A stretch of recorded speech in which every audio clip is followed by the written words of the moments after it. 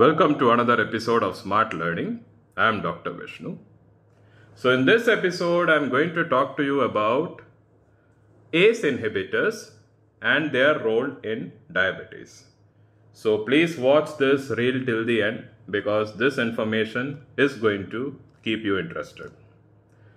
Always remember, if you look at the pharmacological action of ACE inhibitors, they usually prevent the breakdown of bradykinin, which is a substance in our body, bradykinin.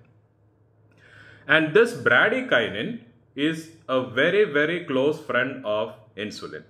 So please remember, insulin and bradykinin are best friends. So when ACE inhibitor is preventing the breakdown of bradykinin, bradykinin levels increase.